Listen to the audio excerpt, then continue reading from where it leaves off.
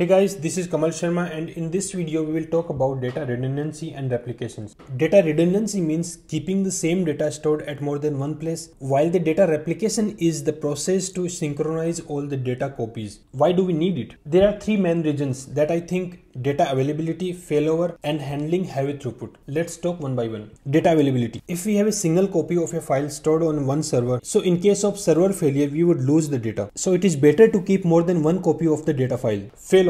In case of server failure, we can fall back on the replica server. Handling heavy throughput. When a single server gets throughput more than its capacity, then we can create multiple replicas of the data and throughput can be served with low latency. Next, let's talk about replication strategies. First is full replicated database. In this kind of strategy, a complete database is replicated. It would increase data availability, but together it would also increase complexity. Very common example of a use case is regional and zonal based replication. Next, replication strategy is partial replicated database. In this kind of strategy, a partial database is replicated. It depends on importance and data use cases. For a reporting platform, replicating just reporting part of the database can be example of a partial replication. Third is unreplicated database. In such cases, no data is replicated. Next, we will talk about replication methods. First is full dump and load. This is a snapshot approach where data is dumped periodically. This approach is normally used for small datasets where a snapshot of entire database is captured periodically. Next, replication method is incremental. In this method, data incrementally gets updated based on last updated time. It fetches all the rows that were updated after the last updated time on the date time column.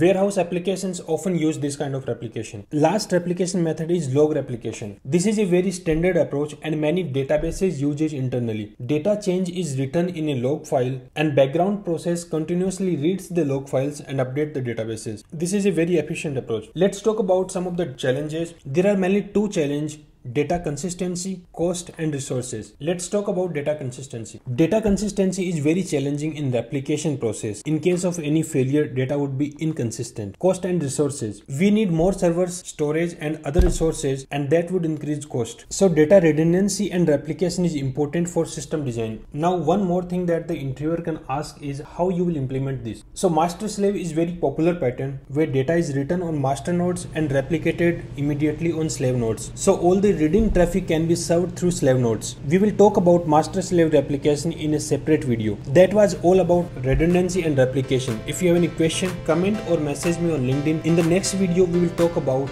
cache and CDN. Thanks for watching.